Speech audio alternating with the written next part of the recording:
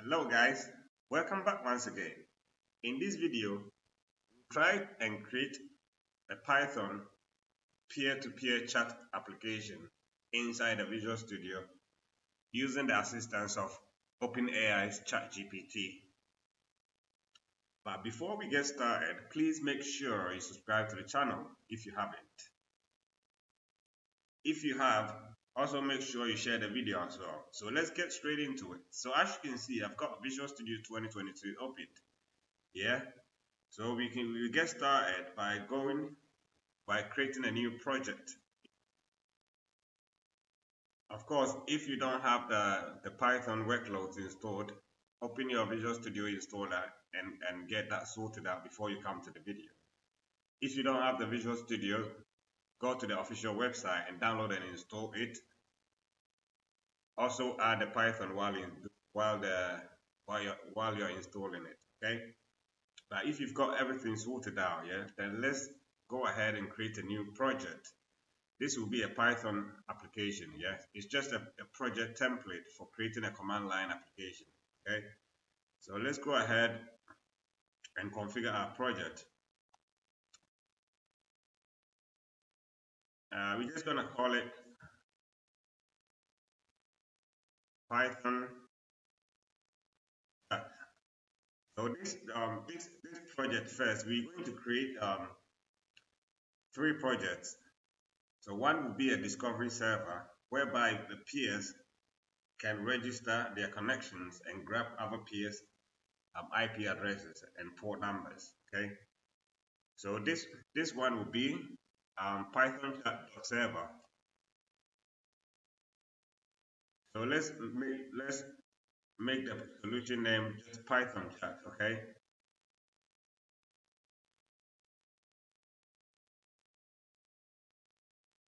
So as you can see here now, we've got our first project been created. So let's go ahead and add 2 more projects. Yeah. So let's right click it and add a new project. So this will be still Python chat here 1. So this will be our first peer. So let's go ahead and add another project as well. So it's the same Python application. Okay, so here we're going to add Python chat peer 2. So this will be the second peer or the second client, whatever you want to call it. Yeah. So see, now we've got our projects created.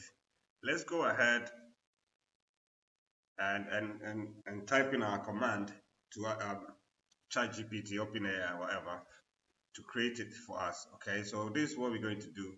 But for this video, we're going to select the L3 mini. Okay. So now let's type in this command: create a Python P2P chat app using. So first we're going to select the server.py as the discovery server, and then the peer 1 and peer 2.py, yeah, as both peers. Okay, so basically we're using the server.py as our discovery server, and then the peer 1 and peer 2 as both peers. Okay, so let's go ahead and enter. This will take a while for the whole thing to generate. Okay, so this is what is actually being generated for us. So below is a complete example with 3 files that work together as a simple Python P2P chat application. The discovery server, which is a python.server, lets peers register and discover existing peers. Both peers, peer 1 and peer 2, start a listener for incoming chats, register with the discovery server, and then automatically connect to any peer already registered. Okay. So this is the code for our first discovery server. So let's go ahead and select python chat.server.py. So this is what we're actually selecting. So let's scroll down and then preview and accept the preview. So this will actually put the code inside here for us. Okay, so it's a bunch of stuff that we're going to have a look at later on. Okay, so the first class is obviously chat discovery handler. So this actually handles the peer discovery. Okay, taking a bunch of parameters, but we have a look at it later on. Okay, so let's scroll down. This is our peer 1. Yeah, so let's select our peer 1. Okay, so this is the peer 1. So let's select peer1.py and then preview it inside here. So this will actually add it here. So as you can see, this is registering. It's actually going to listen from port 6001, and it's also referencing the known port of our discovery server. Okay. So let's scroll down and look at what we've also got for the second peer. So let's go for the peer2.py and then also preview it here. So this is what we actually got. So basically we've put all the codes inside our 3 projects here. So as you can see here, it has given us some very an explanation. So let's have a look at what is going on here. So the discovery server, which is the python.server, it listens on port 5000 for peer registration. So when a peer sends a register command with its username, host, and port, it stores the information and responds with any already registered peer details or no peers if none exist. Okay. So the peer 1, okay. So each peer, the peer 1 and the peer 2 here. So each peer starts a listener on its designated port, which is 6001 and 6002. 6001 for peer 1 and 6002 for peer 2. So upon startup, the peer registers with the discovery server, and if the response contains another peer's info, automatically initiates a connection. Okay. So they both spawn threads to handle incoming messages and continuously takes console input to broadcast messages to all connected peers. Okay. So let's have a look at how it works. So let's go to the start here, expand it, and then configure startup projects. So let's select multiple startup projects. So let's make sure we have the server as the start. If it's not, then you can move it up. So let's make sure you put everything as start, then apply changes. Yes, and then okay. So now we've created a multiple startup profile for this project, for this solution. Okay, so let's go ahead and run it to see what actually comes out of it. So we should have 3 consoles opened. Okay, so let's go ahead and click on the start.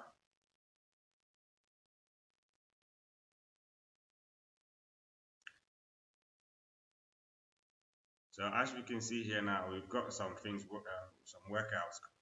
So let's wait for the whole thing.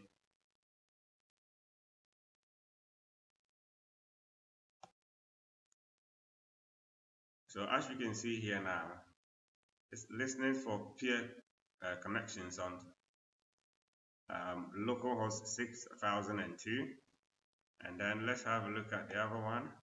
So as we can see here now, we've only got one that is working.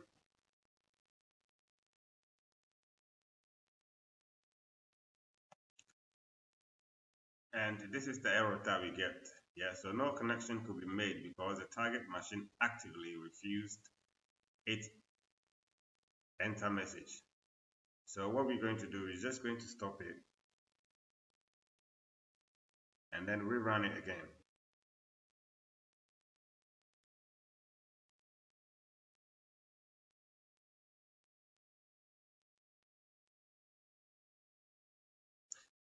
So here we've got listening for peer connection on localhost 6001. So connecting to peer 2 at localhost 2002. So basically this is the peer 1.